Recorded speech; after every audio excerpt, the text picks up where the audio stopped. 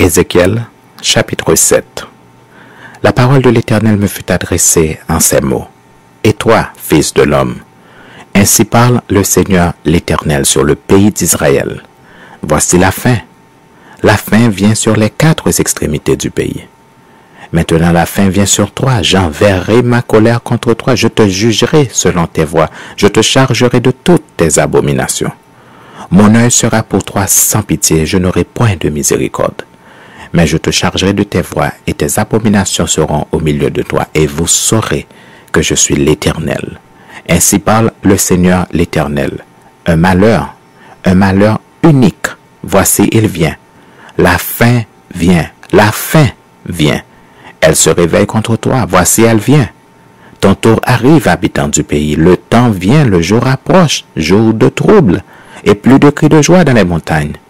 Maintenant, je vais bientôt répandre ma fureur sur toi, assouvir sur toi ma colère.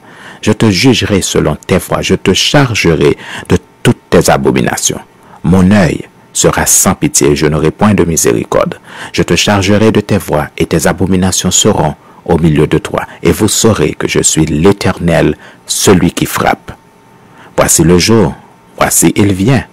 Le tour arrive, la verge fleurit, l'orgueil s'épanouit. La violence s'élève pour servir de verge à la méchanceté. Plus rien d'eux, de leur foule bruyante, de leur multitude, on ne se lamente pas sur eux. Le temps vient, le jour approche. Que l'acheteur ne se réjouisse pas, que le vendeur ne s'afflige pas, car la colère éclate contre toute leur multitude. Non, le vendeur ne recouvrera pas ce qu'il a vendu, fut-il encore parmi les vivants. Car la prophétie contre toute leur multitude ne sera pas révoquée, et à cause de son iniquité, nul ne conservera sa vie. On sonne de la trompette, tout est prêt, mais personne ne marche au combat, car ma fureur éclate contre toute leur multitude.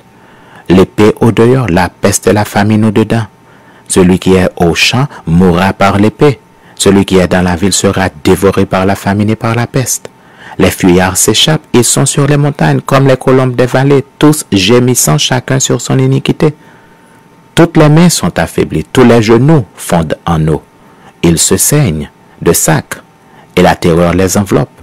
Tous les visages sont confus, toutes les têtes sont rasées. Ils jetteront leur argent dans les rues et leur or sera pour eux un objet d'horreur. Leur argent et leur or ne pourront les sauver au jour de la fureur de l'Éternel. Ils ne pourront ni rassasier leur âme, ni remplir leurs entrailles, car c'est ce qui les a fait tomber dans leur iniquité. Ils étaient fiers de leur magnifique parure, et ils en ont fabriqué les images de leurs abominations, de leurs idoles. C'est pourquoi je la rendrai pour un objet d'horreur.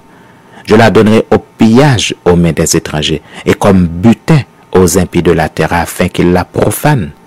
Je détournerai ma face d'eux, et l'on souillera mon sanctuaire. Des furieux y pénétreront et le profaneront. Prépare les chaînes, car le pays est rempli de meurtres.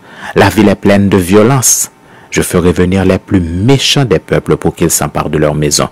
Je mettrai fin à l'orgueil des puissants et leurs sanctuaires seront profanés. La ruine vient. Ils cherchent le salut et point de salut. Il arrive malheur sur malheur. Un bruit succède à un bruit.